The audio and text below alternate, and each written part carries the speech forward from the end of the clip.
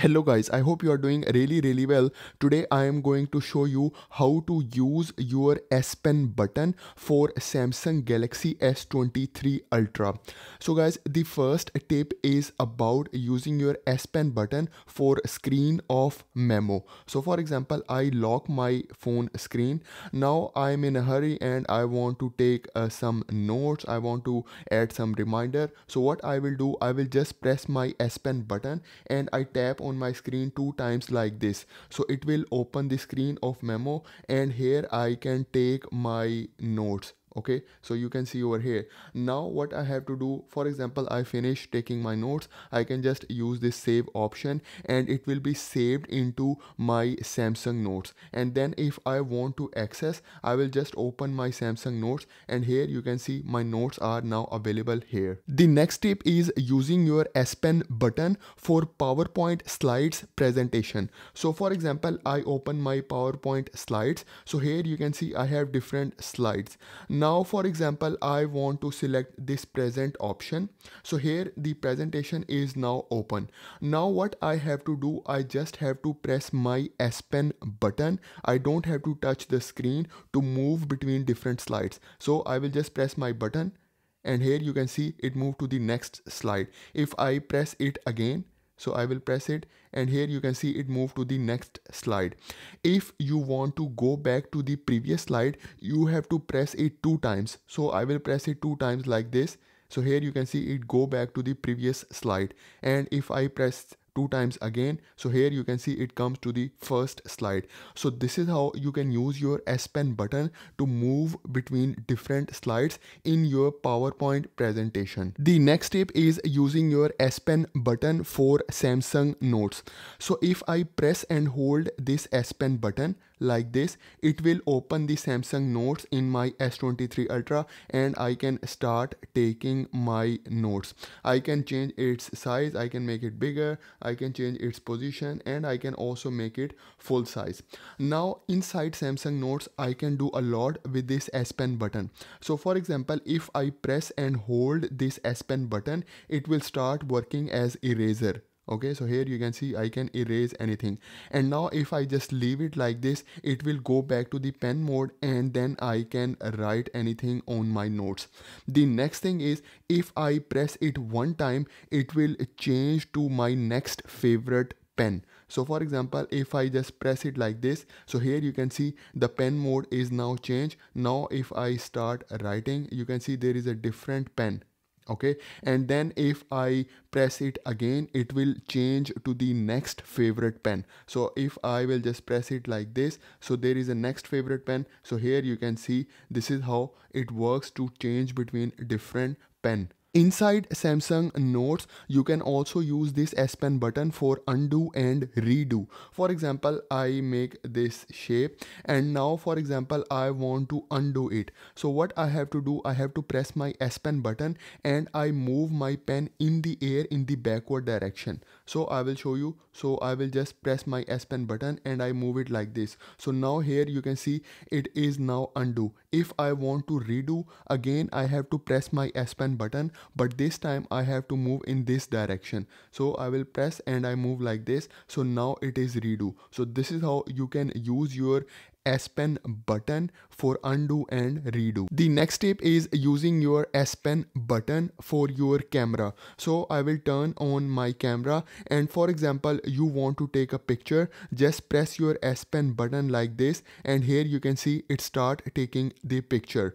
Now for example, you want to change to the video mode. So what you have to do, you have to just press the S Pen button and move your pen in this direction. Okay, so I will show you. I will press it and I will move. So now here you can see it changed to the video mode. Now if I want to record the video, again I will press this S Pen button like this, and here you can see it start recording the video.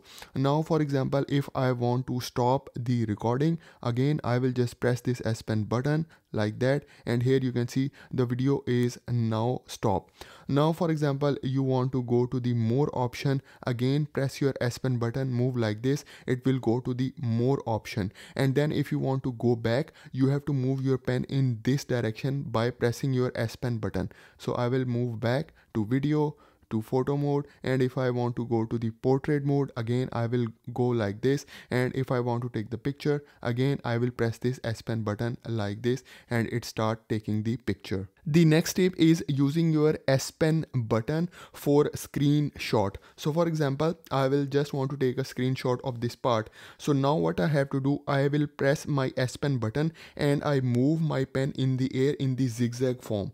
So I will just press it and I will do like this. So here you can see it take the screenshot. And now for example, if I want to write something, if I want to point out something, I can do all my editing, and once I finish my editing, I can just save it. The next step is using your S Pen button for smart select option. So for example, I open my internet browser and I want to use smart select here. So now what I have to do, I just press my S Pen button and I move my pen in this direction. So I just press and I move it like this. So here you can see the smart select option is now open, and now I can select whichever part I want. So for example, I want to select only this part. So here you can see, and now for example, if you want to extract the text, you can extract the text from it, or if you want, you can also save it to your images. You can also edit it. For example, if you want to edit it, you can edit it as well. And then if you want to share, you can select the share icon and you can share in different platforms. The next step is about using your S Pen button for your phone gallery. So if I open my gallery and here I open one image. Now for example, if I want to move to the next image, I just have to press my S Pen button one time, and here you can see it move to the next image. And then again if I press, so here it bring the next image.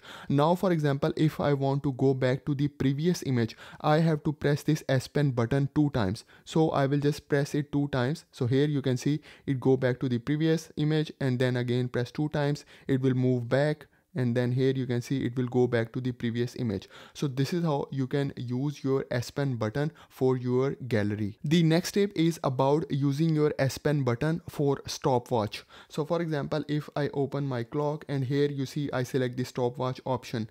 Now if I want to turn on the stopwatch, I press my S Pen button. So here you can see the stopwatch is now started.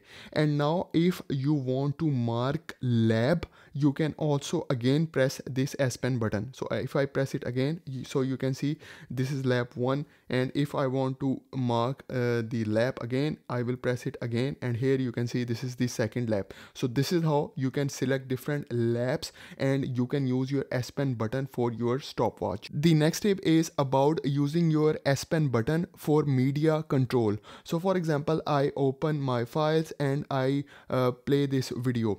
So now here you can see I can use my S Pen button to play and pause this video. So for example, if I want to pause it, I press my S Pen button and the video is now paused. And if I want to play it again, I will press my S Pen button and it start playing.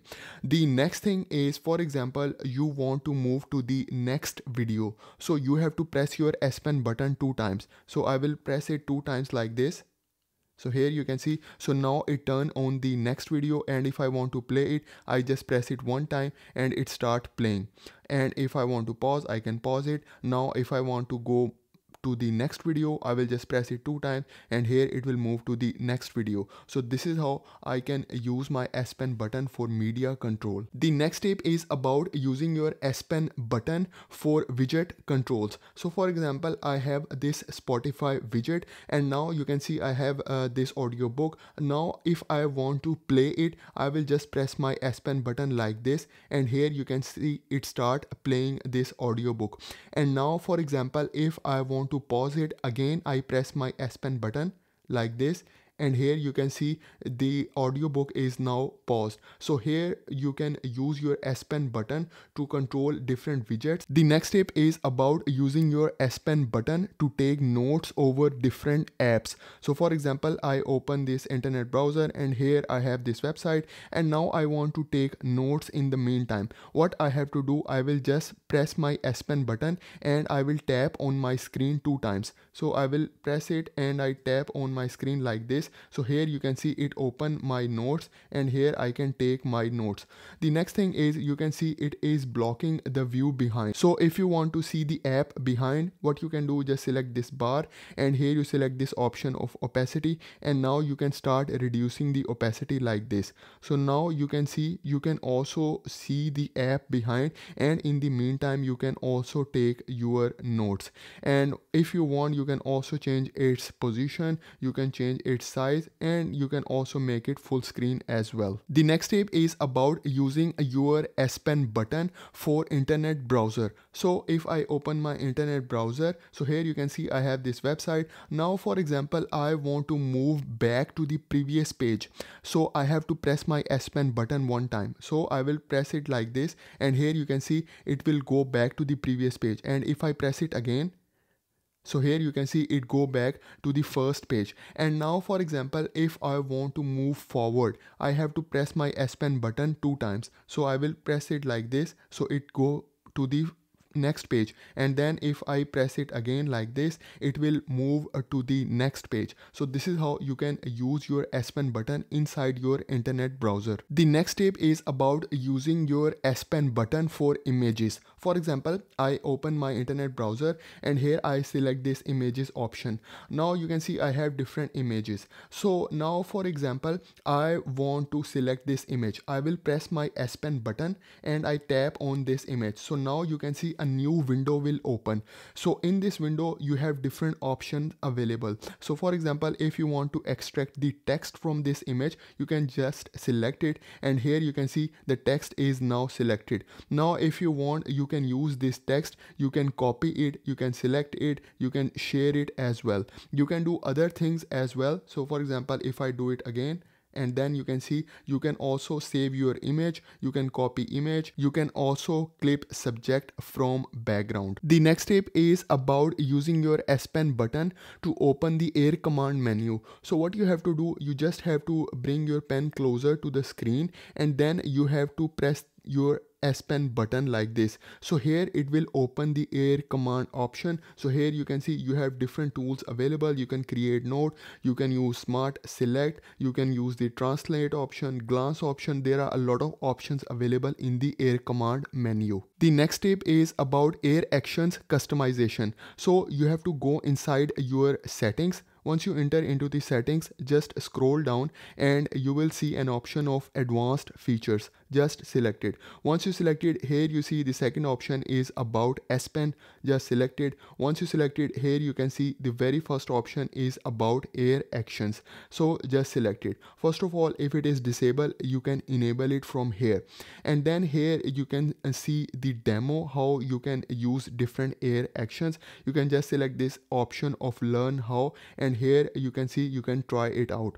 And then if I go back and if I scroll down, here I have different air action options. So for example, the first option is about press and hold pen button. I select create note, but you can change it by just selecting from here. You can select any options from here.